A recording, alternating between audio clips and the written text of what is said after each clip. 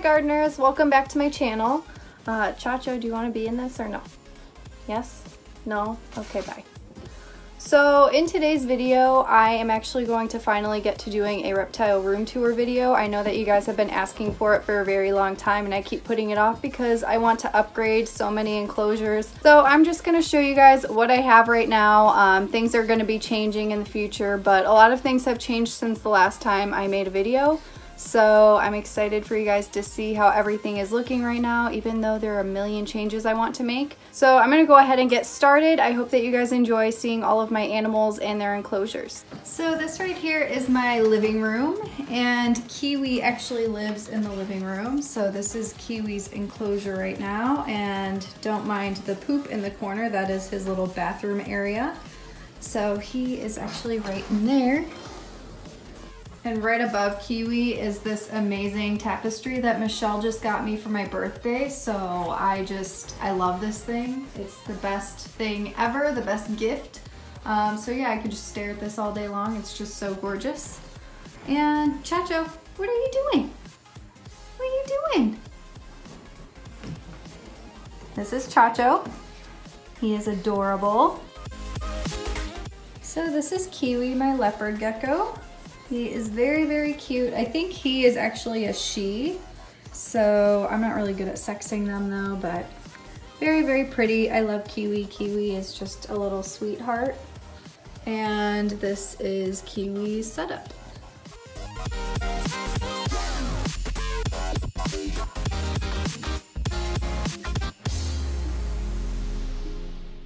And this is my turtle tank.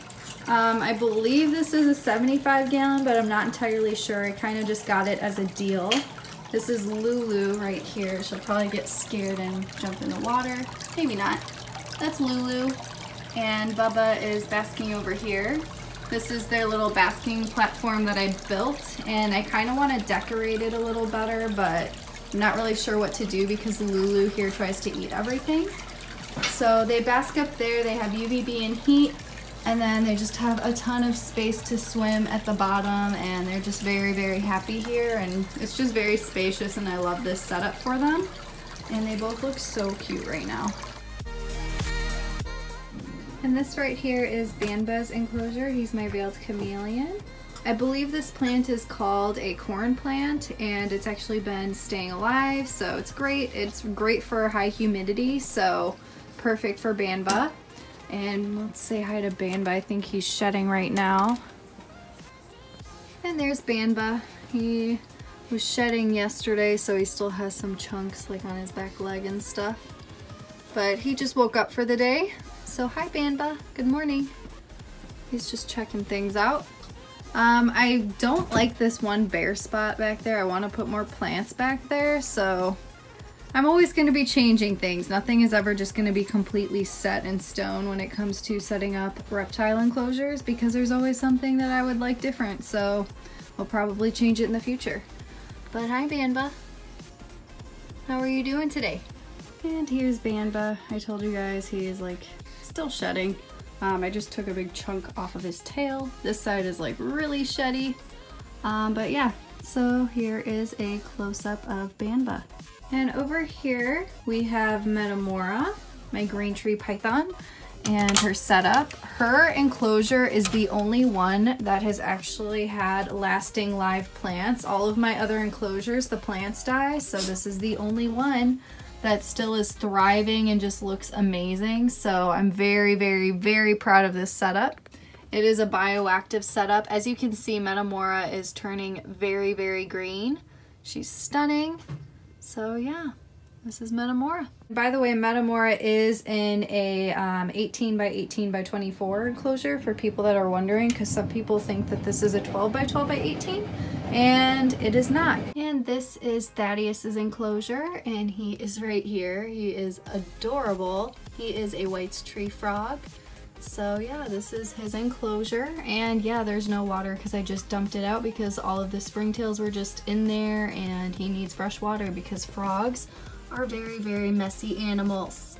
And this is Chancho's enclosure, my Indonesian blue-tongued skink, and he is chilling over here.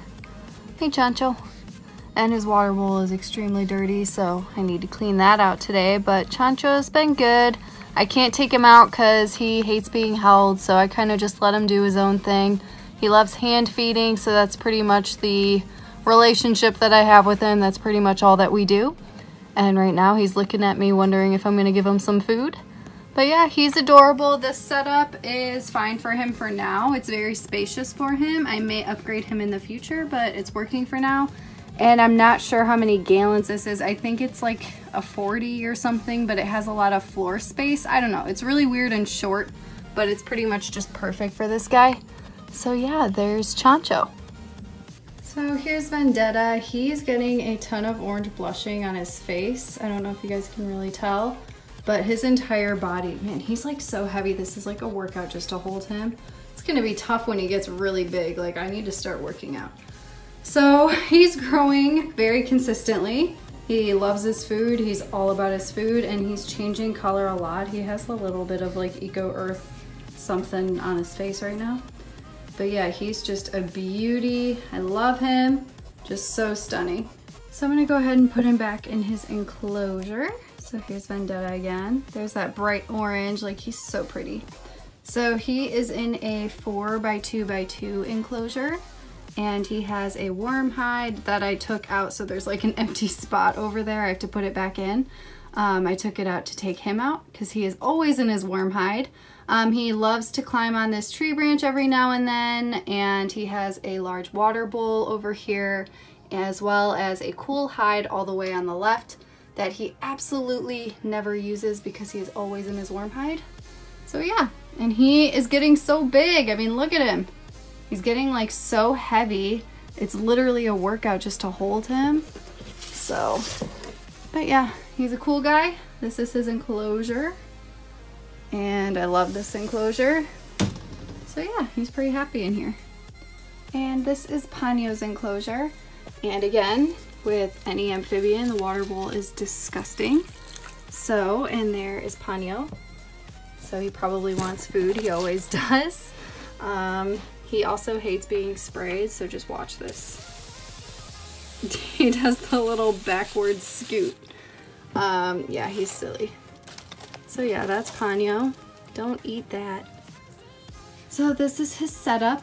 It works for him for now. It's a tub enclosure that I made. I actually want to get something else for him, but I'm still trying to figure out exactly what I'm going to be doing.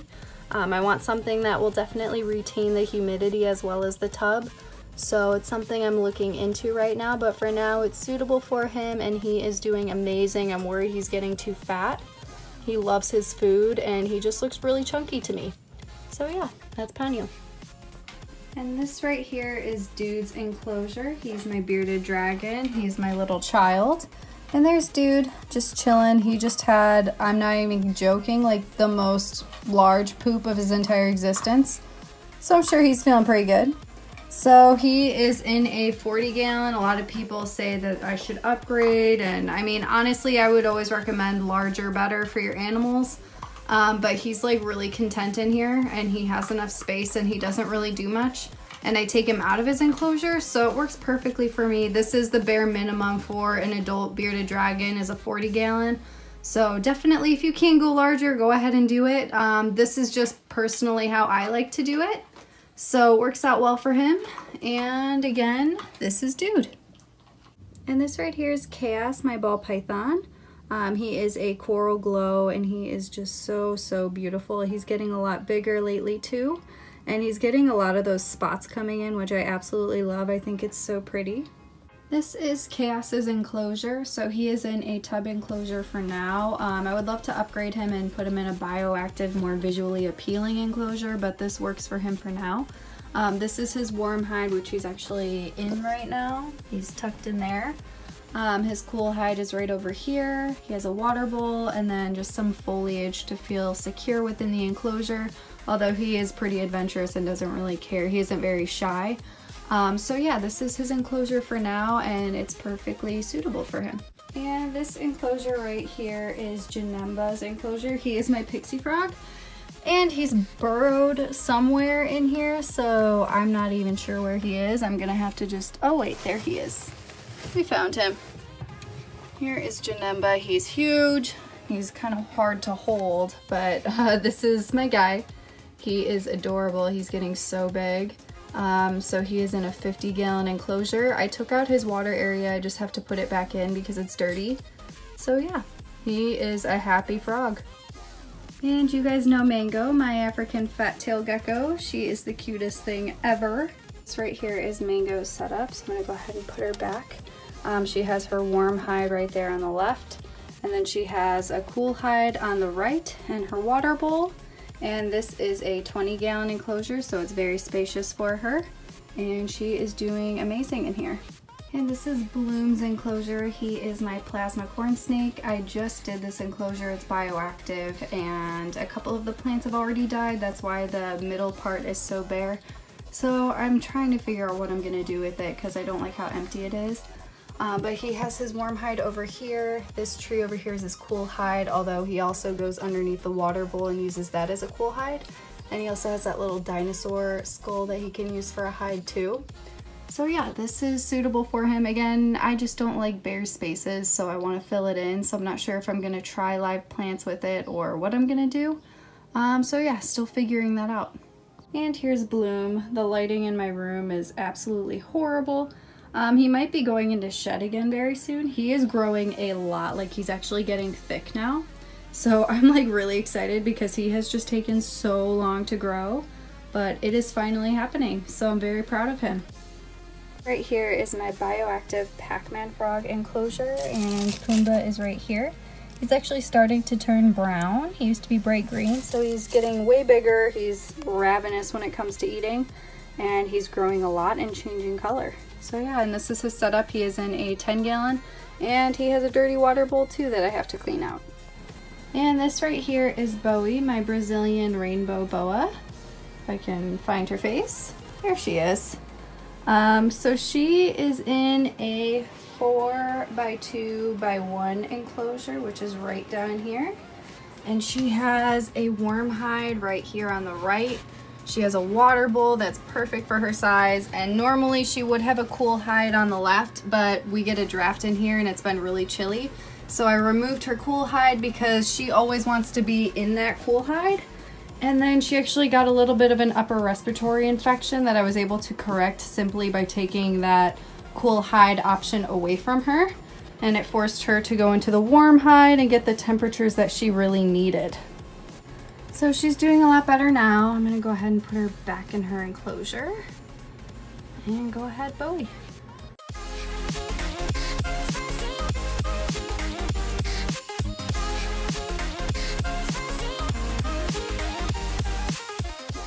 And here is Citrus. He's very jumpy, and he is stunning. His orange is actually turning kind of red now. He's starting to fire up right now, and he has a red base. So he's just like incredible. I can't believe how gorgeous this gecko is. He's just changed so much. So this is him in his enclosure. He's in a 12x12x18. He's still growing right now. He's a juvenile. So we'll see when he gets bigger. I'll probably upgrade him. Also, he might be a female. It's looking like a female, but it's impossible for me to spot pores because of his coloration. So if this is a female, I will be very excited. And this is Chip, my Dalmatian frog butt crested gecko. And I'm going to show you his enclosure. And this is Chip's enclosure, so there he goes. He is in a 12x12x18, and it is perfectly suitable for him. I don't think I'll ever be upgrading him just because he seems really content in here, but you know, things may change. We'll see. Maybe I'll upgrade him, but he's very happy in here now. So this is his setup. And this right here is Echo. He was my very first crested gecko that I had ever gotten. My very first gecko, actually. So he is a pretty big guy. He has a huge head. And this is Echo's enclosure. There he goes. He is in a 12 by 12 by 18 right now because I upgraded him and he stopped eating and lost a lot of weight. So he is back in his small enclosure and he is thriving and gaining weight again. So he just has to stay in a 12 by 12 by 18. It's what he prefers. And I would like to add more foliage to this right now. I kind of just like changed things up last minute, and Delta used to be in here and I took things out. So still need some renovations on this one because I don't really like how it looks, but it's doing the job for now. So that is Echo. And this is Hannibal. So he is getting pretty big. He is also a juvenile and he's being kind of crazy. So I'm gonna put Hannibal back because he's being a complete spaz. This is his enclosure. He is also in a 12 by 12 by 18. He's a juvenile and he's still growing, so it's suitable for him. I'm sure in the future I will upgrade him to an 18 by 18 by 24 or a tub enclosure that has more space, but for now this is suitable for him. This right here is Cookie's enclosure. It's a 12 by 12 by 18. Cookie is a complete spaz, so I'm gonna try to just slightly show you Cookie without Cookie escaping. There's Cookie. He's stunning. He's like bright orange. He's a Dalmatian crested gecko. And he is completely insane and he stresses me out to the max. And that's Cookie right there. It's probably as good as it's gonna get because Cookie is crazy. So these are all of the Exoterras, and then there's just the one other one that's citrus over on this corner. This right here is Oakley. She's a female crested gecko. She's the one that gave me most of my babies. She is very, very chunky. She's gaining weight again. She's not gravid right now at all, so I'm giving her a break from her breeding season. And she is pooping on me, so that is fantastic. Thank you so much, Oakley. So I just cleaned myself off thanks to this little one. And this is her enclosure. She is in an 18 by 18 by 24 and it's very spacious for her and she loves it. The plant died that was up there, so I need to get a new one, and the succulent died recently. That was actually the longer lasting plant of the two, which was really surprising. So yeah, I also want to put more foliage in here. I kind of have like these leaves going up the poles, but there's nothing on this one and it's kind of bare. So I'm not really digging this enclosure right now, but it's a work in progress. So that is Oakley's home, and that's that. This right here is Elfie. She's a female Dalmatian crested gecko, and I've been getting babies from her lately. And she's absolutely stunning. I love her so much. She has the prettiest eyes. And this is her enclosure. She is in a tub enclosure because she is breeding. So she likes to lay her eggs over there, and this is her little setup. Again, needs more foliage, something that I still want to work on. I want to get way more foliage for all of my enclosures, but it's suitable for now. And this right here is Sunny, my gargoyle gecko. She's an orange blotch and she is absolutely beautiful. I love this little girl. She's very gentle. So yeah, this is Sunny. So she is also in a tub. I have all of my breeding females. Well, not all of them are breeding, but all of the females are in tubs because they have to lay their eggs. So that is Sunny's enclosure. And this right here is Shasa. She is another crested gecko. And she's really pretty. I love her colors. And this is her enclosure. She is also in a tub and she lays her eggs in here and she's doing great. So yeah, this is her setup. And this is Delta. He is fired down right now, so he looks really pink. He fires up to be bright red. So yeah, he's really cute. And Delta just jumped into his enclosure. He is also in a tub because it's just way more spacious for him. This is what Echo used to be in, but he just didn't eat in here and he just wasn't thriving and he was losing weight. Delta, however, is doing amazing in here. So yeah, this is Delta's enclosure. So I do breed crested geckos and I sell them at Curious Creatures in Chicago. I do have some babies that I will be sending over there soon. This one I will be bringing over there this weekend. This is Feisty. Feisty's really pretty. So yeah, that's Feisty. This is a new hatchling that will not be going to Curious for some time because it has to grow up. This one came from Elfie, my Dalmatian. So that one's actually getting some Dalmatian spots. And then this one I will also be bringing to Curious Creatures this weekend. This one was actually born on Christmas. If I can get this weird container open with one hand. This one I really liked. I was thinking about keeping this one, but I've decided just to sell because I just have so many geckos. I don't really need any more geckos. So this little Christmas baby will be going to Curious Creatures if you guys want to check out any of my babies. And then I have 2 other baby hatchlings that literally just hatched out the other day. So I'm raising those ones up as well. And they will all be sold at Curious Creatures.